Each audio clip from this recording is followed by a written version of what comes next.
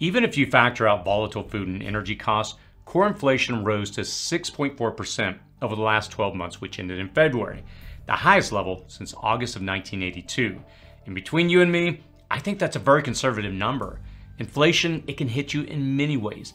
Inflation that leads to a recession or a depression can force you to have to survive on your preps, just like you might after a disaster.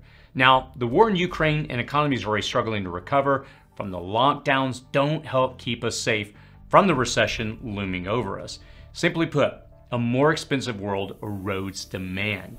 An erosion of demand slows production and scales back operations. Manufacturers, they have to slow production. Farmers and ranchers, they actually have to scale back operations during times of food scarcity. This in turn lowers gross world product and stokes demand. And this all combines to create a global recession. As I'll show you in this video, some countries will be able to weather that storm by shifting production and pivoting. Now, I have to be honest with you, this is a long video, but you must have a complete understanding of what is going on right now so that you can properly prepare for what's to come. And I've heard words like hyperinflation bannered about, and I think some people really don't understand inflation. In this video, we're going to take a deep dive into the inflation that we're experiencing, explore the factors that could cause it to get even worse, and provide tips for what you can do to insulate yourself from its most harmful effects. There's a lot to examine here, so let's try to unpack this. Download the Start Preparing Survival Guide to help you prepare for any disaster. I'll post a link in the description and comments section below, or visit cityprepping.com/get started for a free guide to help you get started on your journey of preparedness. Inflation and hyperinflation. Which is it? To begin with, you have to understand the terms inflation and hyperinflation. Hyperinflation is a term to describe rapid, excessive, and out of control general price increase in an economy. While inflation measures a pace of rising prices for goods and services, hyperinflation is rapidly rising inflation, typically measuring more than 50% per month. The last measure of 2022 was an inflation rate of 7.9%, which is far below the threshold to be termed hyperinflation. In 2021, it was 7%, which jumped 5.6% over 2020's numbers. There are many reasons for the increase, and I will cover some of the significant factors later in this video. To put this in stark contrast, imagine that you had a $100 grocery bill 2 years ago. Today, that grocery bill would be $115. If this were a period of hyperinflation, that bill would be $150 to $200 just this year. So, while some goods are experiencing a hyperinflationary rise in price, we are not yet in a period of hyperinflation. There are 4 main types of inflation, categorized by their speed. There are creeping, walking, galloping, and hyperinflation. Creeping is where prices just slowly go up over a long period. It's usually around 3% or less per year. Your cost of living increase is supposed to compensate for that, and creeping inflation is widely believed to be a sign of a good economy. When inflation is between 3 and 10% per year, we're in a phase called walking inflation. That is where we are today. This heats up the economy and people buy more than they need to avoid the higher prices of tomorrow. That increases demand, which outstrips supply, and wages can't keep up to adequately fill wallets. Keep in mind that the federal minimum wage as an economic tool to control inflation and stoke economic growth hasn't been raised at the federal level since July of 2009, which is 13 years ago. That increase may have been why 2009 ended the year with a negative 4.6% deflation. We define hyperinflation, so the last type to know is a galloping inflation. That's where inflation rises at 10% or more, shy of 50% per year. At that point, money loses value very quickly. Businesses and employee income can't keep up with costs and prices. Foreign investors bail out of the country, and significant regime change is possible. This is a big trouble for a single country, but when several countries all suffer from galloping inflation simultaneously, well, we really don't know what the effects of that are. At the least, a global recession occurs. At the worst, a global economic collapse requiring a monetary reset could occur. Deflation. There's also such a thing as deflation or negative inflation. This happens when prices generally fall in an economy. When the supply of goods is higher than the demand for those goods, or the buying power of money becomes greater. This was most notably seen this century in 2009 and 2015 as the United States and the rest of the world recovered from the subprime mortgage crisis of 2008 and the worldwide Great Recession that it sparked. Believe it or not, in 2009 and 2015, the price of goods actually dropped. As we all know as consumers, this is a rare occurrence. Typically, the currency buys less and less, and the cost of goods, manufacturing, and services goes up and up. When a recession occurs, governments and central banks respond with fiscal, financial, and monetary policy initiatives to stimulate national economies and reduce financial system risk. Typically, this means pumping money into the system and holding down interest rates. That has worked in the past to pump the brakes on the downhill slide. The problem today is that the interest rates have been brought so low for so long that there isn't much room to knock them down. In early 2020, they were brought to just a quarter of a point, which artificially stoked the economy but rendered the Keynesian tool for control of a recession useless in future years. Coming out of the COVID recession period, the Fed has tried to ride the momentum by seizing the opportunity to raise the interest rate and to restore this recession control tool. The Fed raised the target for the Fed funds rate by a quarter point to 0.25% to 0.5% during its March 2022 meeting for the first time in 3 years and signaled ongoing rate hikes ahead. The Fed now sees rate hikes at each of the 6 remaining meetings this year, with the Fed funds rate reaching 1.9% by year's end. In all honesty, for the interest rate to effectively pump the brakes on an economy sliding into recession, it needs to be greater than 2%. Asset inflation, shrinkflation, demandflation. 3 more terms to understand here are asset inflation, shrinkflation, and demandflation. Asset inflation is when a single category of goods experiences inflation like food, oil, gold, housing, etc. We definitely are experiencing that with oil, gas, and food. As of January 2022, food prices have increased by 7% in the United States, reflecting the highest food inflation we have seen in 40 years. I've covered shrinkflation in other videos, so I won't here. It is where the box or package got smaller, but the price, it stayed the same. You might have seen this with your boxes of cereal.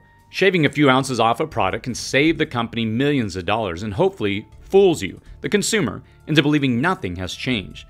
I don't need to cover shrinkflation because I'm sure that you have seen that and probably asset inflation every day over the last few years. The final term is demandflation, and you may not have heard that one because I'm coining the term here to explain when a company may not feel too severely of an inflationary hit, but they still seize upon the strained supply and demand climate to raise prices and maintain profits. There are companies you can see side-by-side articles about the terrible need to raise prices because of costs next to an article on that same company's record profits that year. Sometimes these price increases are more in anticipation of future expenses. Sometimes they have orchestrated price fixing where competitors agree to all adjust prices. Whatever the reason and whatever you call it, demand stokes inflation pressures. It makes the whole situation much worse for the country and horribly bad for the average consumer. So, to sum up, where we are at with our new understanding of all these terms, most of the G20 countries, representing 85% of the gross world product, GWP, are experiencing a walking inflation rate manifesting in the form of asset inflation and complicated by demand inflation and multiple other causes. It is at least on par with the Great Global Recession that occurred between 2007 and 2009. At its current rate and given the number of new causes and complexities, it is on course to far exceed that economic slowdown. It is just below the threshold of hyperinflation, but it is pretty darn close. It feels like it because it comes on swiftly and is expressed so powerfully in particular asset classes, food and fuel. It probably meets the definition of hyperinflations in some countries, and it could meet the demand of a threshold of 50% or more increase if we continue to see an escalation of the root causes. So what's causing this? Those were a lot of definitions to help us understand where we are at globally. If you have one takeaway from all that, let it be that this century's hallmark is likely to be that the global economy is a more significant driver than an individual's national economy. Where you go is because the rest of the world all is going in that direction too. No longer are recessions and inflation confined to a single country with problems. Syria, Greece, Venezuela, Chile, and so forth. Our economies and supply chains are so interwoven that this century may be marked by the fragility of the global economy and its many stutter steps and possible collapse. As fast as I can cover here are the 3 major contributors to this growing problem, which are also the things you should monitor to determine how far the global economy, therefore your economy, will slide. COVID recession. Since SARS-CoV-2 was first diagnosed as a cause of the COVID-19 outbreak in China at the end of 2019, governments worldwide have responded in different ways, from completely locking down their population, to restricting travel, to mandating masks, to doing nothing and betting on herd immunity. Historians will best know the efficacy of any approach. For certain, the pandemic caused a significant shift in consumer purchasing priorities. It has also shut down some parts of the supply chain, shuttered some factories worldwide, closed ports and airports, and locked down millions of people at home. This caused irreparable damage to some industries: travel and leisure, manufacturing, mining, education, arts, and food services, to name just a few. A couple of those major sectors turning down is enough to lead to an inflation and possibly a recession. Several of them collapsing worldwide all at once leads to an unavoidable recession. Just as COVID begins to recede a little bit from the spotlight, the economic recovery has failed to get back into full swing for the second leading cause: the threat of a global war. Russian-Ukrainian conflict. I've covered this in other videos, which I will link to in the cards above, but Russia's invasion of Ukraine dashed any hopes of a rapid global economic recovery. The two countries accounting for almost 30% of global wheat exports, nearly 20% of corn exports, and more than 80% of the world's supply of sunflower oil. Even with such a large percentage, most countries can compensate with other major crops like soybeans or rice. Non-first world countries often will feel the impact of that in their gut. First world countries, on the other hand, will feel the inflationary and scarcity implications of this situation.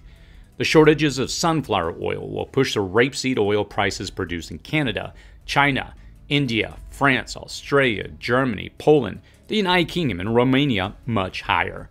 Other oils like olive oil, vegetable oil, even lard and tallows go up in price to compensate for the shortfall. A country's ability to not feel the impact of the loss of exports from Russia and Ukraine are factors of its ability to pivot usage, produce its own resources, or go without. That could be said of natural gas and oil exports as well. Russia exports $72.6 billion worth of crude oil, second only to Saudi Arabia. Sanctions have throttled that back, though many countries are dependent upon it. Russia is the largest exporter of natural gas, with America a close second. Those pipelines have been shut down from Russia. Again, can countries pivot from or compensate for the loss? A byproduct of natural gas production is fertilizer, and the world needs fertilizer to sustain its food production. The yield of harvest plummets dramatically if the seeds are sown without it. Fertilizer prices have been steeply rising for years. Bad weather like Hurricane Ida interfering with shipments and shutting down ammonia plants near the United States Gulf Coast raised prices. China halted exports of phosphate last July to ensure its own supply. Even potash problems in Canada and Belarus complicate the fertilizer market and drive prices skyward. When farmers can't purchase inexpensive fertilizer, they scale back crops, have to plant different crops, or suffer crop failures at a higher rate. In a nutshell, the Russian-Ukrainian conflict derailed the global COVID recession recovery efforts. Growing China. China, which I also do a deep dive in other videos, hasn't contributed much in recent years to the global economy's health. COVID revealed how dependent many economies were on China as exports ground to a halt. At the same time, China has been stockpiling and hoarding most of the world's grain supply and uses and produces the largest amount of coal as any other country in the world. It produces 3.7 billion tons. The next nearest countries are India, the United States, Indonesia, Australia, and Russia. All of these countries combined, they don't even equal China's production. Even with that astronomical production rate, China consumes far more of the world's coal than they produce. Almost a billion more tons than they produce, or 50% of the entire world's consumption is China's share. China has become so large, such a massive consumer of resources and a hoarder of grains and energy, that it is simply pushing other countries away from the table by consuming their possible share of the global market. This causes significant asset inflation, which contributes to the larger inflation problems being felt by other countries. What can you do? There are three central inflationary pressures, and there isn't much you can do about any of them. Who knows what variant COVID will manifest next, what responses may be to it, or if it will just fade away. Who knows if the Russian-Ukrainian conflict will find a peaceful resolution and sanctions and embargoes will be lifted. Who knows how large, consumptive, and hoarding China will become. These three factors could push the world's walking inflation to a galloping pace. So, With no clear picture of where it will end nor how influential any of the big three will be on it, or what other still unknown factor might manifest like a natural disaster, you have to ask what you can do to insulate yourself. Here is a quick list. Prep your finances. Prep your finances like this will only get deeper and worse because it will worsen before it gets better. If you have a second or third car that has been sitting around, now might be the time to unload it while demand and prices are high. Gas is only going to go up from here. If you have ever considered a home equity line of credit for anticipated repairs or refinancing your home, now might be the time for that. The Fed has to raise interest rates even further, as I discussed, to get this recession throttling tool in its toolbox back to work. Postponing luxury items and focusing on your core preps is always a good option. Springing for a $1,000 smart TV now won't do you much good if you fall into such economic hard times that you have to cancel your cable or streaming services. Do a personal financial audit and cancel any subscription or subscription you haven't used in the last 30 days. Most will let you back in without any re-up fees if you change your mind later. What you do to prep your finances will have to be up to you. I'm not a financial advisor of any kind, and it's impossible for me to know your financial situation. Still, I know enough to tell you with confidence that your finances are a critical prep. If you have extra money, precious metals, long-term bonds, and now crypto are often seen as great ways to weather economic downturns. As a prepper, there is value in precious metals, and currently, crypto mainly as a means to transfer wealth from one unstable country to another. For example, there are quite a few Russian buyers at this moment securing properties in Turkey and paying in gold since the ruble is frozen on the world stage. Consult some of my other videos about surviving an economic collapse or another Great Depression to learn more, and please do not neglect to prep your finances. Prepping versus hoarding. On one side of the scale, you have people who have nothing set aside, though scarcity is on the horizon and price increases are happening now. On the far opposite of that, you have people hoarding more than they will ever need. I'm sure there are still some people with more toilet paper than they will ever use in their lifetime. In between those extremes, you have the herd. Those people run to the store and clear the shelves when they finally realize that the possibility of a shortage is real. These people end up with too much of one thing and not nearly enough of another. Then you have the prepper. The prepper assesses how much of any particular item is needed to get by for that period of time. The prepper is considering substitution should one thing become unavailable or in short supply. The prepper is learning how to pivot and adapt to the changing environment outside their door. Sometimes that change is the weather that passes in a season. Sometimes that's political and leads to a new way of life.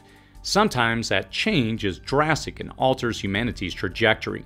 Some of that you can prepare for, and some of it you have to prep and hope for the best. So while the prepper may resemble a hoarder, they are not. Though getting last-minute preps in order might find a prepper amidst the hoarders and herd to try and get their supplies, the ultimate goal of the prepper is to be ahead of the herd so as not to compete with the hoarders when SHTF happens. If a prepper is alongside the desperate masses fighting over the last bag of flour, sugar, or beans, they have not been prepping well to begin with. Prep with a plan in hand with the ultimate goal of having enough water, food, energy, medicine, and other core pillars of preps in place to weather any storm, and, at the very least, enough to survive the aftermath of any crisis or disaster that stretches out into several weeks. Work a plan.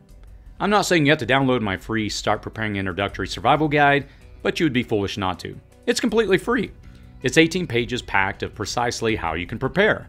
If you have been prepping for a while, it's a great guide to ensure you are prepped with a 360-degree approach.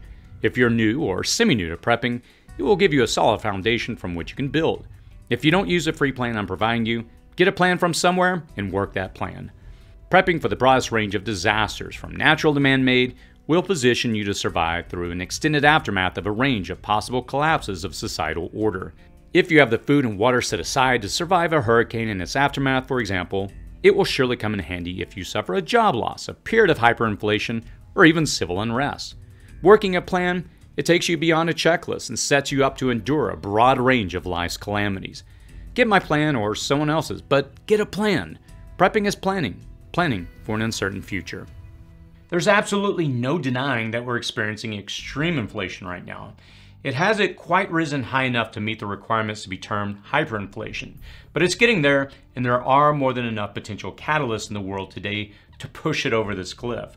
This time, though, it's not confined to just one country. It's impacting most of the largest economies on the planet, and you should prepare your finances along with your other preps now to keep from being part of this panicked herd.